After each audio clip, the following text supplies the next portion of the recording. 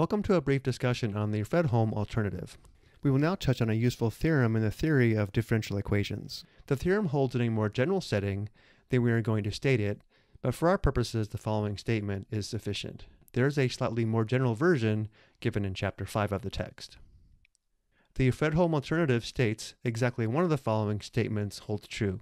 Either x double prime plus lambda x equals 0 with x of a equals 0 and x of b equals 0 has a non-zero solution, or x double prime plus lambda x equals f of t with x of a equals 0 and x of b equals 0 has a unique solution for every function f continuous on the closed interval from a to b.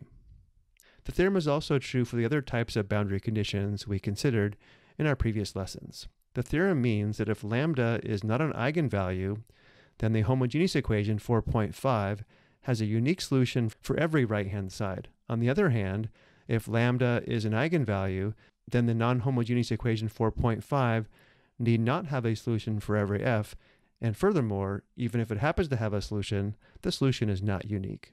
So again, one more time, the theorem means that if lambda is not an eigenvalue, then the non-homogeneous equation 4.5 has a unique solution for every right-hand side.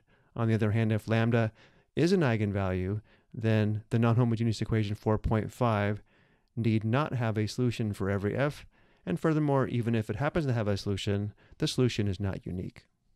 It's also important to reinforce the idea here that linear differential operators have much in common with matrices. So it is no surprise there's a finite dimensional version of Fredholm alternative for matrices as well.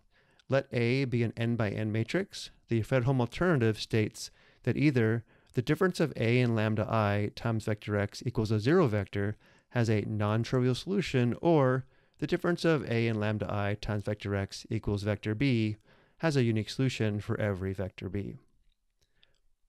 A lot of intuition from linear algebra can be applied to linear differential operators, but one must be careful as well. For example, one difference we have already seen is that in general, a differential operator will have infinitely many eigenvalues, while a matrix has only finitely many.